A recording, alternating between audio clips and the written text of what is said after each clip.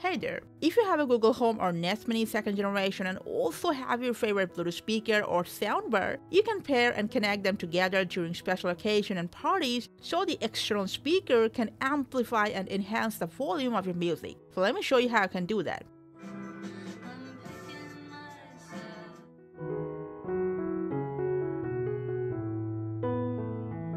Now first of all, you need to take your Bluetooth speaker or soundbar into pairing mode depending on the nature of your speaker. Now go ahead and launch your Google Home app. From this Devices tab, go to Nest Mini. From this three dot, open the Devices settings. From there, go to Audio.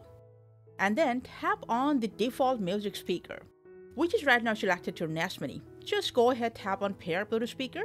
And if your Bluetooth speaker or soundbar is properly in pairing mode, the name will pop up in here. Just go ahead, tap on it. And then press Done.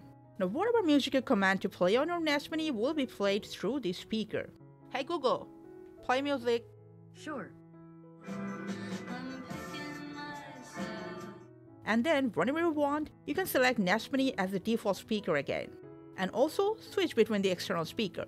Now if you want to unpair the speaker, from the same section, just go back one step, go to Pair Bluetooth Devices, and then tap on the cross sign beside the name of your paired Bluetooth device. And then just unpair it. And that's how easily you can pair any Bluetooth speaker or soundbar to your Nest Mini 2nd generation. Thanks for watching.